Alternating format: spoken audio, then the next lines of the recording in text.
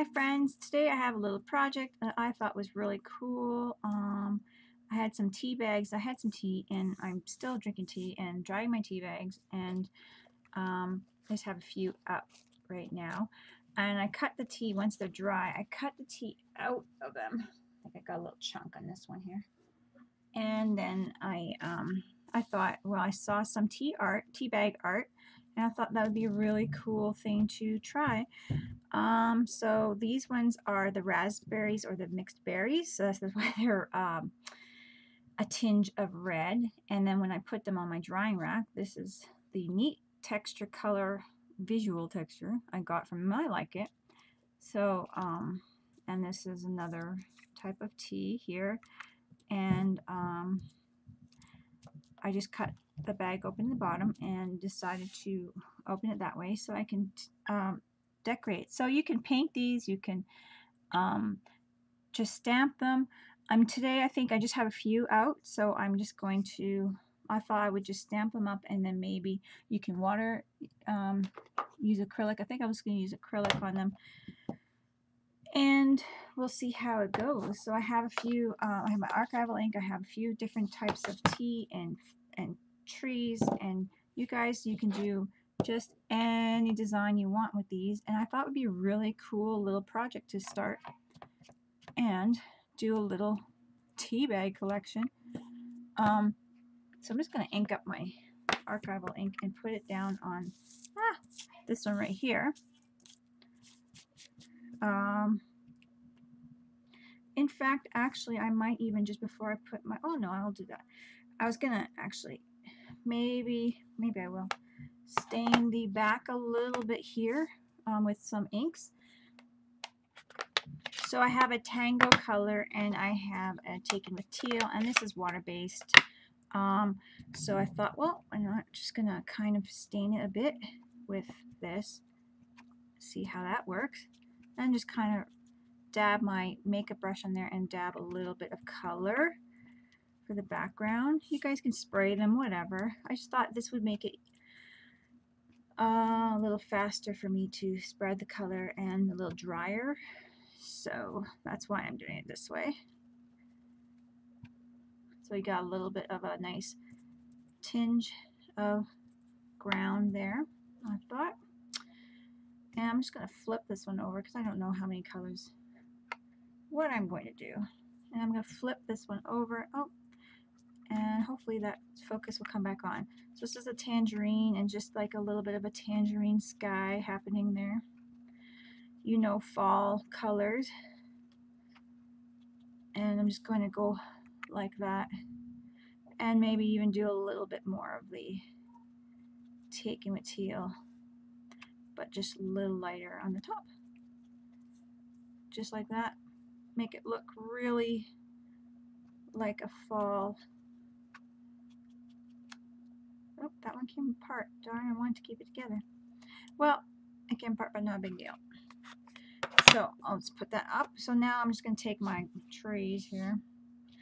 I had this one together, and it was my teapot, and I had two teas together, but that's okay. And usually I have something behind it, and I didn't do that. So hopefully this stamps really well. Just going to push lots. Like to have a little piece of something back there, foam or a pad, which that's the reason why it's not such a clear image. So now I stuck it onto the pad, which I should have done before, but I just went and looked in the box. I'm like, oh, I hope I can find it, and yes, I did. So I'm just going to redo this one, and that's okay. That's okay. That's a little, watch my wrist as I do that. No, it's okay. That's a little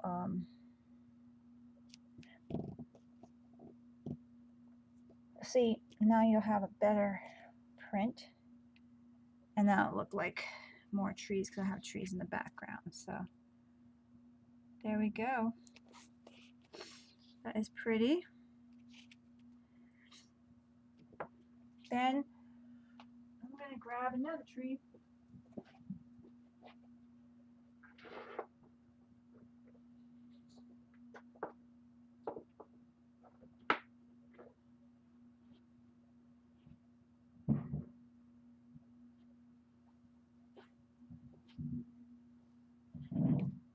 and maybe stick it a little bit forward here.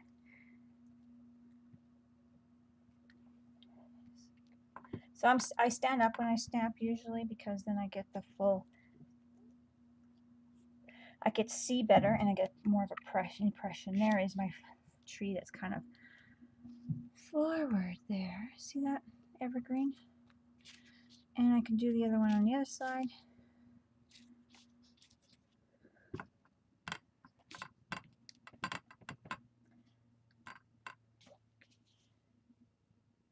And gives it a nice, so you can see the impression even in here, but it'll rub off.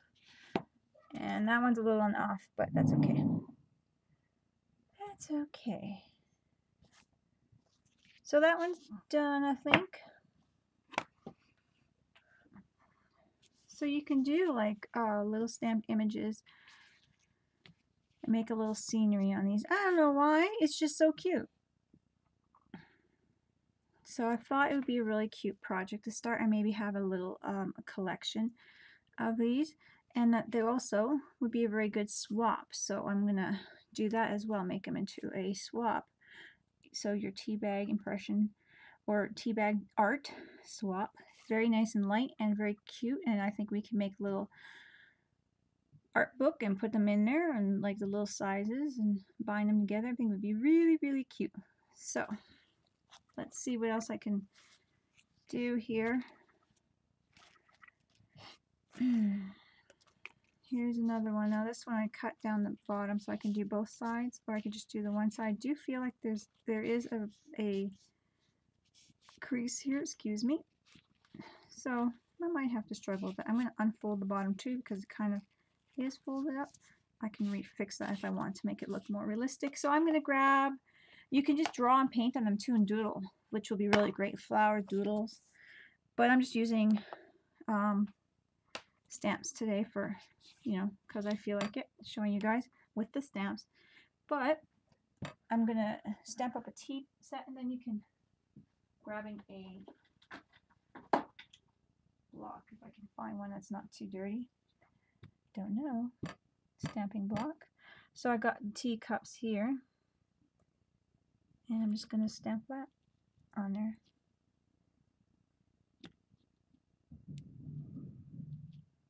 And there's the teacups,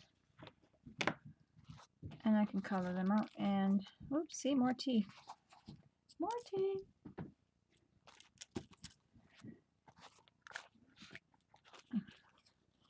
On the other side, I'll just do the teapot, or maybe one teacup. I will do one teacup and maybe the tea bag. We'll see how it goes.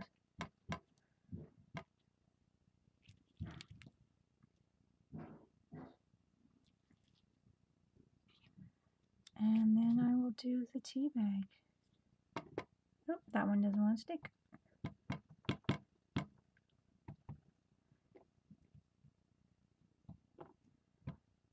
And there we go. And then you could just use marker, or you can use paints to color them up. So that's that one. Isn't that cute? This one's a little on the light side. I'm not sure if it was because the tea was in there. I do have to replace my archival or add some ink to it, so it could be just a bit of a dry patch on there. I don't know. And I'm just going to use my pen here to do the white. Thought that'd be easiest.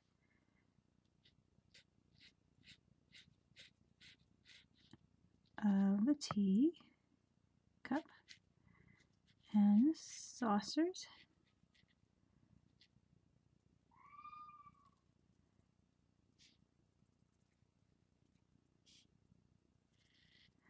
And then you guys could just do whatever you feel you want to do. This one's got like, maybe I don't have enough light on this end for you guys to see. There we go. That could be helpful. More light.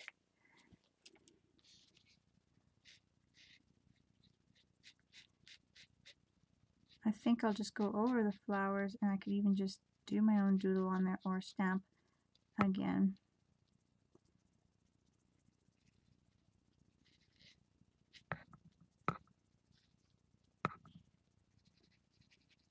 There you go. Just to give you an example of that.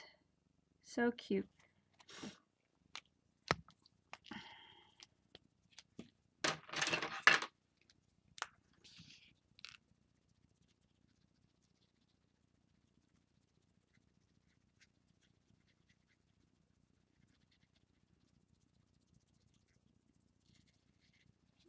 Well, that choice of color probably wasn't the best.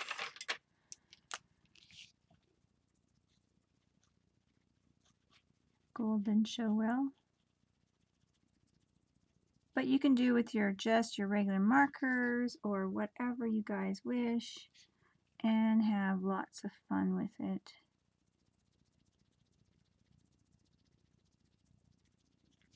So, and play.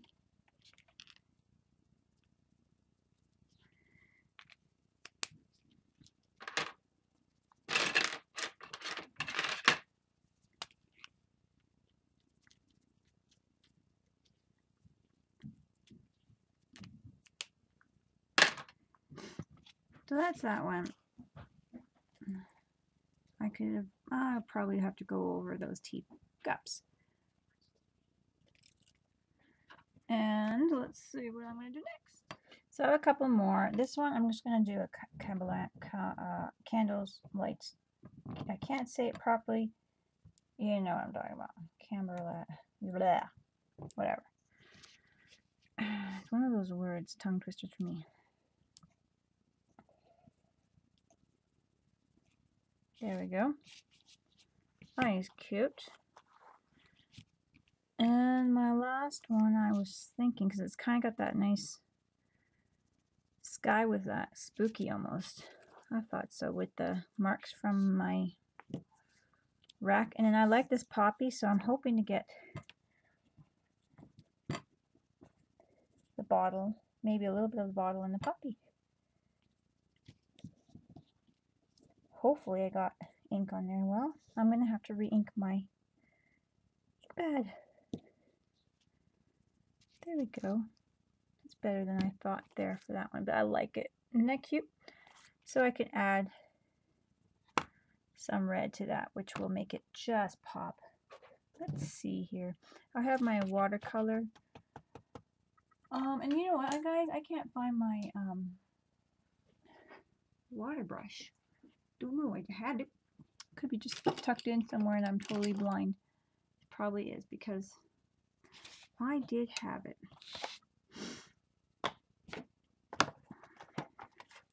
So I'm just going to grab some water on my little paintbrush here, and I'm just going to go on my crayon, really load up my brush and just go for it and try to fill in some nice red for my poppy. I'm not going to soak my tea bag, but I'm just going to go.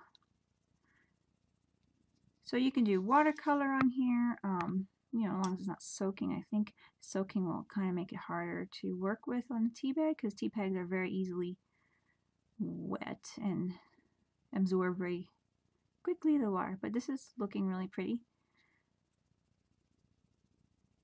And add a little more water.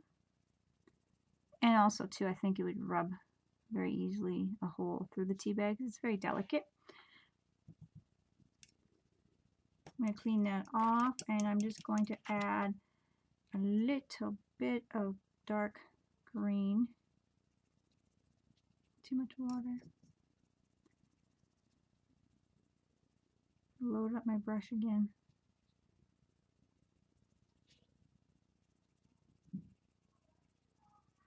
Don't want it soaked. Isn't that pretty? And then I'm just going to do the bottle a little bit of a brown color. Nice Just a nice brown, not a red brown, just a nice brown. I think like, I don't know, like this.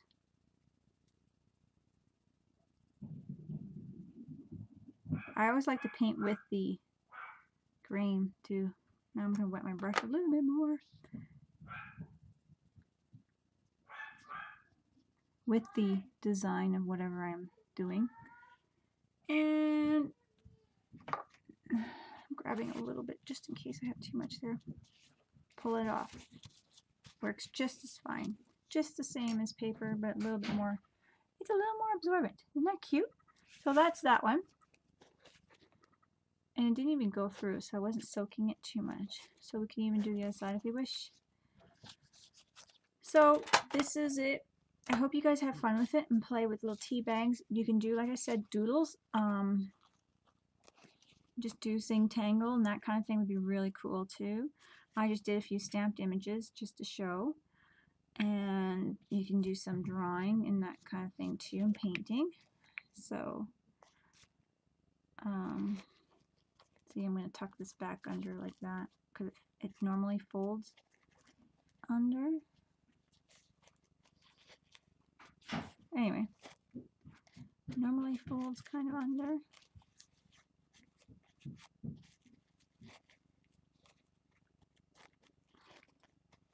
So cute, very cute. And then my little scenery. So there you go, guys. Hope you have fun with it. Give it a try. Arting up some tea bags, and I'm thinking we can do a little swap with them as well. Okay. Don't forget to craft like a duck, and talk to you guys later. Bye, guys.